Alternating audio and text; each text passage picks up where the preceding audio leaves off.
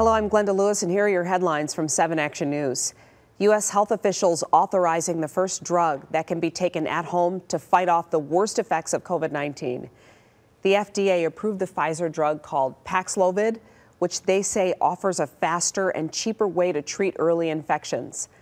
Until now, all previously authorized drugs against the disease have required an IV or an injection. The Oxford School District announcing that students and staff will reconvene in mid-January. At that point, they will begin a slow reopening of the high school by the end of January. They put up a post on the district's website. The district says staff has attempted to personally contact the families of every student at the high school. They want to get their thoughts ahead of returning to school. Oxford Schools has been named in 2 federal lawsuits filed on behalf of 2 sisters, one of whom was injured in the shooting.